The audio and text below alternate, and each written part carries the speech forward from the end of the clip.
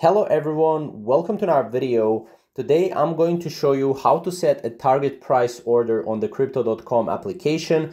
Now if you don't know, a target price is basically a price where you want to buy your crypto at. So for example, if a Bitcoin is at $20,000 and you want to buy it at $25,000, that's your target price, right?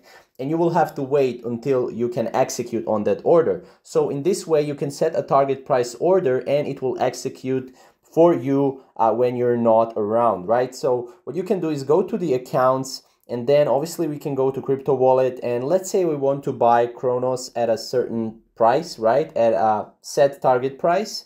So what we can do is we can go here, we can go to buy, and then we'll obviously have to wait a little bit, and then we can go where it says one-time buy, click on that, and then you can go and click target price.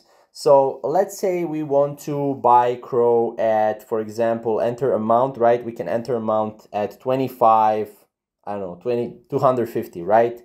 Now this is total in Bitcoins, this much, right? And we want to buy 250 amount, right? And here we can also change buy when the market price is this much Bitcoins, right? So when one Crow is this much Bitcoins, we'll buy 250 crows. And then as you can see, we can also click on USD coin. Do we want from other crypto wallets, or do we want immediately to USD coin, right? Right now we have USDC, which is pegged to US dollar.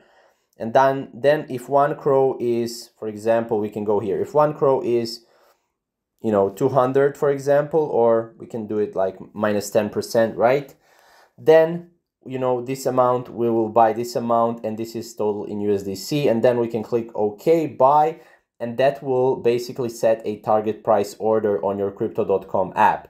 So this is pretty much how to do it. It's really simple. Now if you have any questions, leave a comment down below. Leave a like if you like this video and if you find it helpful. And yeah, thank you guys for watching. We'll see you in the next videos.